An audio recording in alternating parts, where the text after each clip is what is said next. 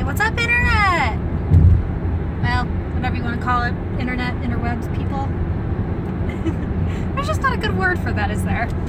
Anyway, hey guys, what's up? I'm sorry about not vlogging in a while. We've had a lot of stuff going on, and yeah, it's taken up a lot of my time. And there's nothing you guys would actually want to watch in a vlog because it's all very boring stuff. Just kind of day-to-day life of cleaning, lots and lots of cleaning. That's what happens when you have dogs, though. They leave fur everywhere, or as I like to call it, husky glitter everywhere. They're dirty. They're dirty. They stinky, dirty dogs.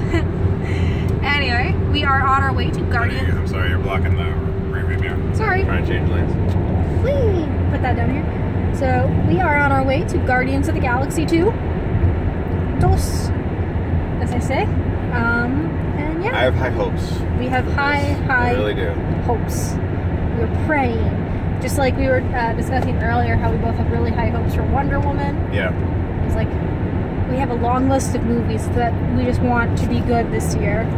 Just please don't bomb them, because otherwise I will be very depressed in my life. I will. I'm like, I want Wonder Woman to be good. I wanted Batman versus Superman to be good. I wanted Suicide Squad to be good, and I keep getting disappointed. What are you gonna do? Oh my gosh, yeah.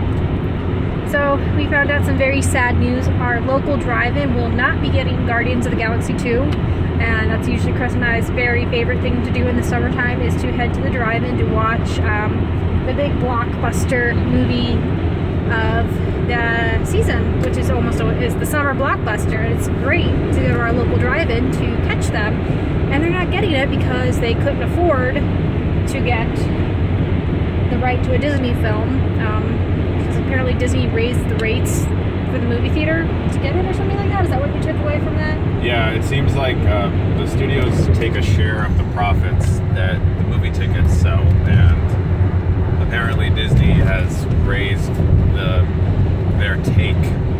I don't know what it is, but that's what the Midway Drive-In Theater said on their Facebook, and it's I don't know, it kind of interests me because it's like I knew that movie studios took a profit, I just didn't know how big it was, but if they honestly can't even show a Disney film, or a film that's being put out by a Disney company like Marvel, without making a profit, that's kind of sad.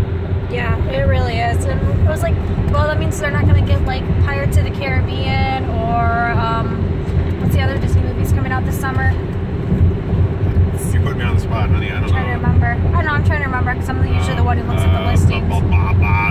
Every Marvel movie, every normal Disney Pixar movie, all that, yeah. Yeah, none of them will be getting there if they can't afford it. Yeah. So that's really depressing for us, because that's one of our favorite things to do in the summertime, is get in the car, go watch a movie at the drive-in. We love it. And we're fortunate to have one left in our area, because I know that they actually aren't as common anymore. There's not but a couple hundred left in the entire country. They're hard to find, yeah. Yeah, they really are. And we're fortunate to have, like, I can think of 6 of them within like an hour drive of our house.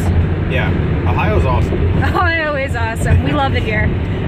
Do you think that would be something that they would want to do? Like, obviously they want people to know about it because other drive-ins are also like basically not showing Disney movies because they can't make a profit and it's taking their money away from them. Right. I wonder if they'd want to like create some sort of like campaign video or something. Maybe. I mean, it'd be interesting to think about. It'd be kind of fun if maybe I could get in contact with them. I don't know. We'll talk about it. We'll see. But anyway, yeah, that's what's going on with us. We're just heading to Guardians of the Galaxy screening for tonight up in Valley View. Woohoo! It's our friend Craig's birthday. Happy birthday, Craig. Happy birthday, Craig. We're not going to see this for a couple days past this, but happy birthday to Fat Movie Guy. If you guys follow us on Twitter or anything like that, he's somebody we know. But yeah, that's about it. And we're just geeking out, talking about things that are going to be in the next couple of months in terms of videos, and trying to plan our Halloween stuff. My arm's getting tired. Switching arms.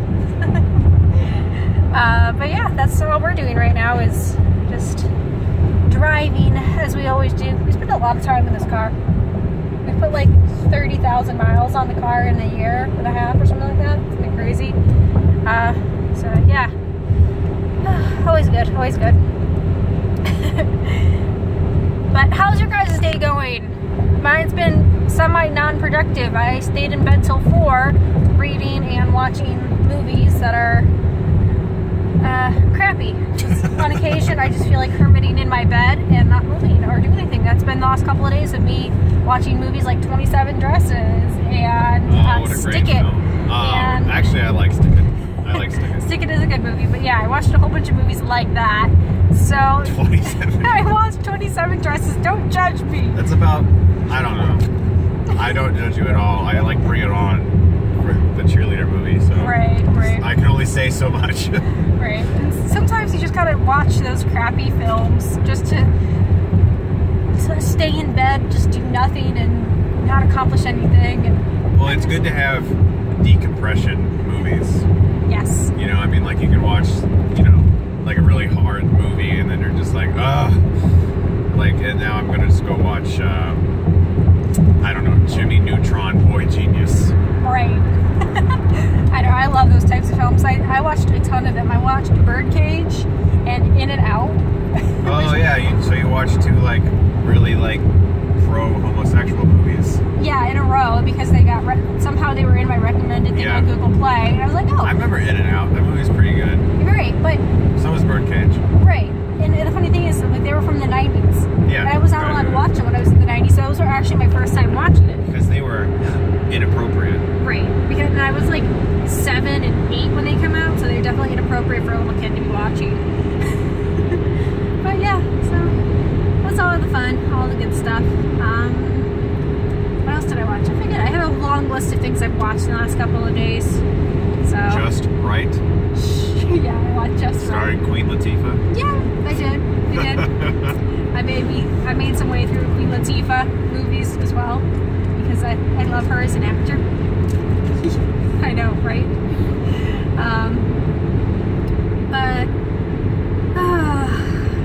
Yeah, and I'm running out of things to talk about, so I'm going to cut this here and pick it up when I get back from the movie because it'll be too dark to vlog on the way home. That was kind of creepy. Bye.